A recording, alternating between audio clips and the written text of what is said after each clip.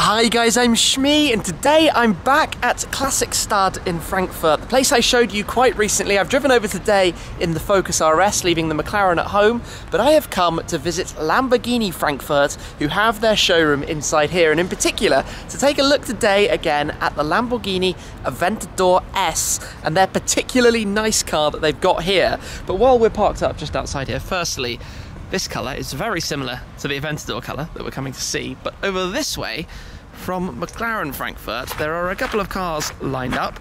McLaren Frankfurt and Lamborghini, that's just behind the glass, are actually both part of the door group here in Frankfurt, so they're together. But we have the 570 GT, the 570 S, and a 720S in Azores, and that colour looks great today. It stands out really nicely, and I like the colour choice for the wheels as well. Now though, we did not come today to look at a 720S. I drove one of those the other day and you can see that video on the channel as well. We came to head inside where you can see there's a Huracan Performante at the moment, so I will run inside and go and say hello. Just a quick peek while wandering by, a normal Huracan on that side. If I swing around here, we have the Performante that I also drove quite recently as well, but this car in green with the green calipers is looking very, very cool. Now, that's probably the more usable car versus the Aventador. We're going to go have a look at the big one. Here we go then. Now that's what I am talking about. This car, the Aventador S, is finished in blue Nila. It is a striking colour, special order. From Lamborghini's Ad Personam, you can have all sorts of different things, custom colours and effects and finishes, but the Aventador S has so much presence. I don't think any other car in the world can be as dramatic as a Lamborghini V12, and in particular one of these. Just look at this thing. And in fact, when I drove an Aventador S before and did a full review style video piece with it, the thing I couldn't get my head around was quite how much attention it gets as a car. Everybody spots it, and if you think about the shape of the car, literally if you asked a child to draw a supercar, this is what they draw, this exact car, the Lamborghini Aventador. Anyway, I have the key right here, so let's unlock it, pop open the doors, which obviously Lambo style, open upwards, have a quick glimpse at the interior, and this car's spec is awesome, with the blue touches carried through the interior, the blue stitching for the diamond quilting there. It just looks insane. The blue stripe across the dash as well.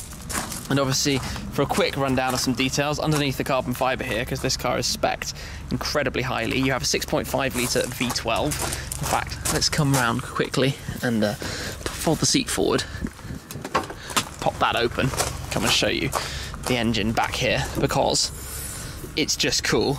6.5 litre V12, 740 horsepower, which is nuts. Something quite cool about them is you see this plaque here, that is the firing order of the different cylinders. It's written out on the bottom.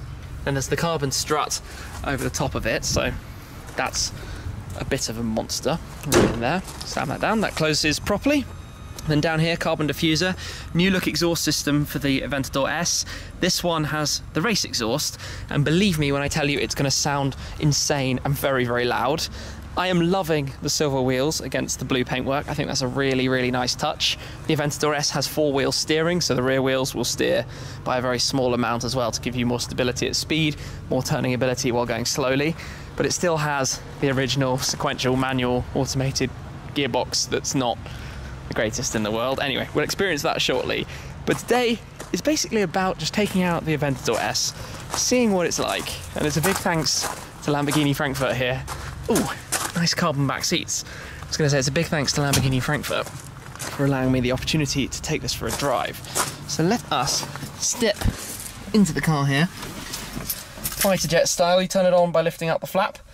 You've also got Ego mode for driving, but let's start this up.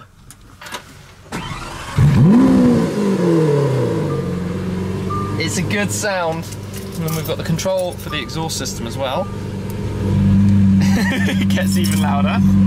Everybody likes that. Just a little feathering. Wow. Barely anything.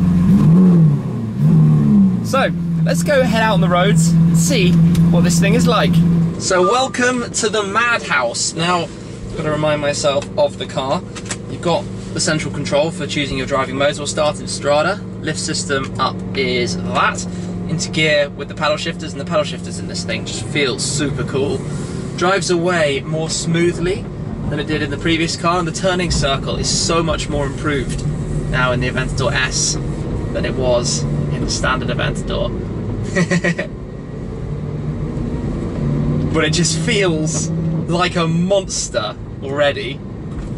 Automatically shifted there from first into second, which is not exactly the smoothest thing in the world, but rolling out past the front of Classic Start, this is just, it just feels crazy. It just feels like something mental, and even in the softer suspension mode, it's actually pretty bumpy. Not gonna lie, going over these bumps. Now the gearbox in here is complete and total rubbish. I'm sorry Lamborghini, but it needs to move on a generation. It needs a newer gearbox system. It has funny things like stop-start, so when you actually come to a stop in here, which with nobody behind me quickly I can just do for a moment, you'll hear the engine stops, which is odd, and then it fires back up again. But it's desperately impractical from the point of view of the fact that it's hugely wide. It's very awkward to see out of. You've got a super low front windscreen, so what you can actually see forwards means if there's a traffic light anywhere near you, good luck. Out the back you're looking through the slats of the rear window, which take up a little bit of the visibility, obviously over the back of the engine bay, how that works. But it just feels like the most monumental sense of occasion. Now I'm going to drive it in manual just to use the paddles myself, 7-speed box. Because I think it works better. I'm going to pop it up at the moment into sport. I've got the exhaust valves closed again, but we'll open them in a moment when we're out onto the open road. But you just feel, even pootling along at under 20 kilometers an hour right now, every head turns to look at this car. That's quite funny actually, how many people over there were looking. And obviously, like I said, the exhaust valve is closed, it's in quiet mode. If I get the key out of my pocket quickly, I can open it up. Press the number 2 button. The noise, how much louder it gets. Stick that back in my pocket if I can. It's awkward, there's nowhere to put stuff. You know, normally you'd have a cup holder where you can put the car key, but you can't in here. Entry road to an Autobahn then. You have to fluctuate the throttle as you shift gear to get the smoothest shift. But let's see if we can find a little de-restricted section and accelerate a little bit and experience a touch of this car. I think it's pretty much opening up right here, up towards 8,000 RPM, the wing's gone up.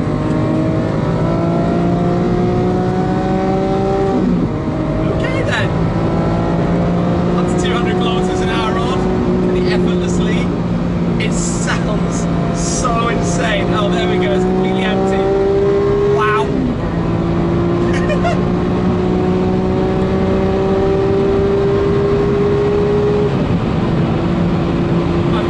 Speechless, but we're touching on 300-ish, 290 kilometers an hour on the Autobahn, and it feels exceptionally stable. The sort of width of the car, the track of it, and the feel of the four-wheel steering for stability is very reassuring. As it opens up in front of me then, away we go to the red line. This is crazy quick.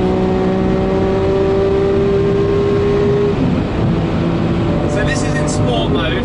We can also put it one more into Corsa mode, which is of course the fastest setting to drive it in. Slightly more aggressive shifts and a slight change in the distribution of power. So in sport you have a little bit more, or sorry, less going to the front. This has 20% to the front in Corsa, 10% to the front in sport. Because sport is mostly set up for fun rather than outright performance. So in this mode you would get full go everything, and then ego you can customize it.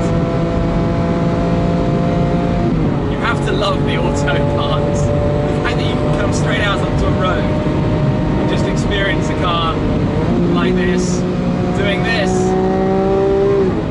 Whoa, that shift! That is a violent kick. It feels strange to just be cruising along, you know, at 150 miles an hour or whatever, a little bit slower right this second. But it's so stable for the speed that you really don't take in properly that it's going that quick. I mean, barely having to work to achieve that because it's so big and so capable. 740 horsepower. But I think I'm just beaming and almost my cheek muscles starting to get a little bit sore from the smile. The shifts are huge.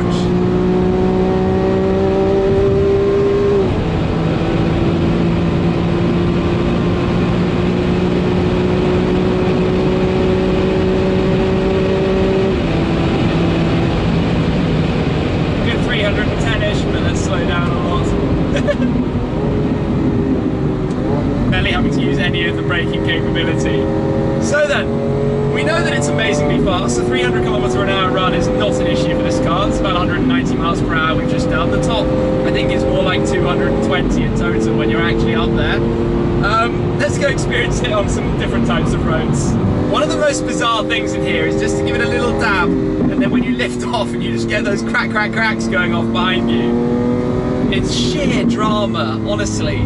Could a car have more of that sense of occasion? Literally cliche phrase to use it over and over again like this, but I don't honestly think, however much money you spend, an Aventador, or now an Aventador S, is the height of that game.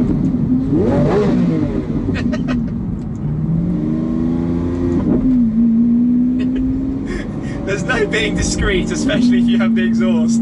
Every shift does those cracks, those really loud, crumbly noises. It's hard to describe, but the sound from that just carries away. It just feels really cool, and that's why people buy these cars, isn't it? I think dynamically to drive, the steering is strange, it's heavy and a little bit unusual feeling. The way the power comes through is very linked to the throttle pedal, so you actually have to be pressing all the way down, literally all the way down to get full acceleration. And obviously it's a big heavy car. It's not winning any lightweight awards, but it's just hilarious to drive. And the power may not be usable, but it's done in a way that you can enjoy it an awful lot.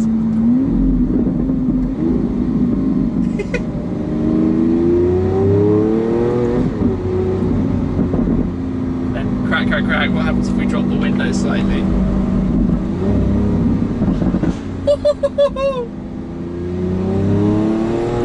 And the Aventador S Roadster just came out as well at the IAA last week or so.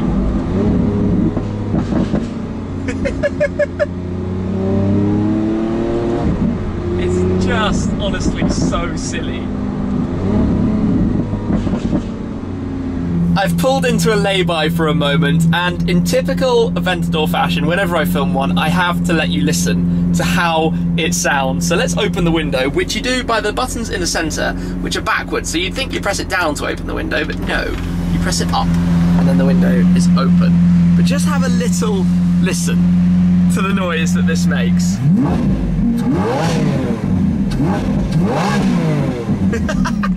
It's just silly.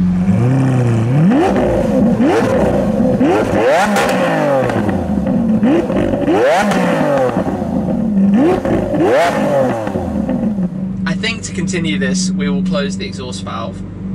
There we go, and make it a little bit quieter, so I'm not going to disturb too many people. Just see what it's like with the exhaust closed for the moment. So back in my pocket, back into gear, and let's get rolling. It does pull away so much better than the previous gen of the car.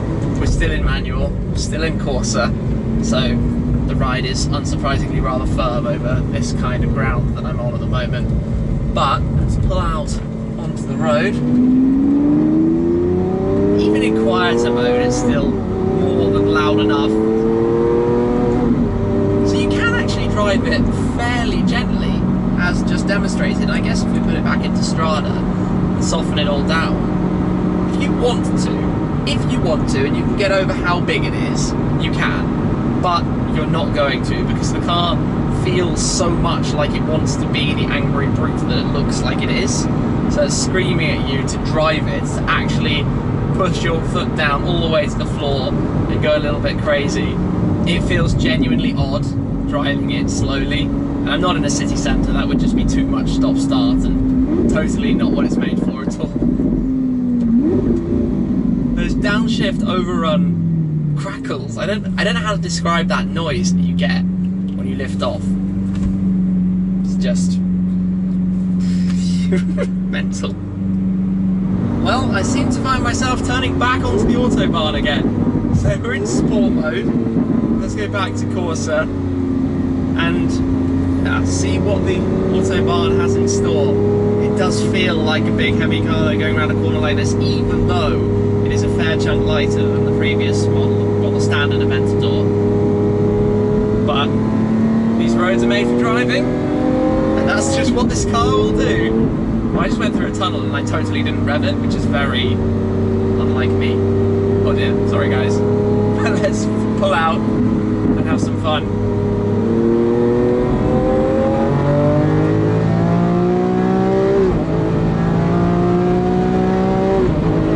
It's ferocious. It's a vicious, well, it's a bull that needs taming.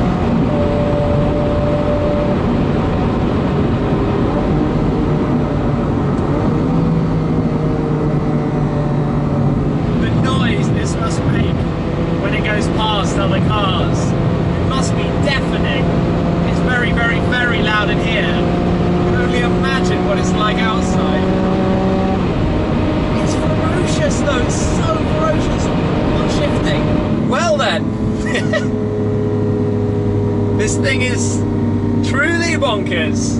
The Lamborghini Aventador S. If they wanted to make a more crazy machine, well, they kind of have, I guess, with the Centenario and with the Veneno, but I was going to say it would be quite an achievement because this thing is utterly absurd. Anyway, let's pull back into Lamborghini Frankfurt and have a last little look around. But what a drive.